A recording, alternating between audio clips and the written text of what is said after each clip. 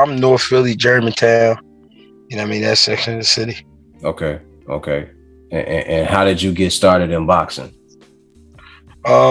Just basically street fighting, getting in a lot of fights. My mom said I was, you know what I mean, becoming an angry kid. So, she said, go to the gym. I found out it was a gym around the corner from my house at a recreation center called Waterview. So I started there, 12 years old. Okay. And you picked it up from there? Yeah, that was, okay. I mean, once I walked in and I saw the blood on the mat, I was like, this should feel good. I knew, you know what I mean? I knew that the fights get brutal, but I didn't know it get brutal like that in the gym, you know what I mean? Oh, so I was like, damn, it's definitely for me. You know what I mean? Okay. So did you come up through the silver gloves and golden gloves? No, I missed all that. Well, I fought in the Golden Gloves probably 3 tournaments.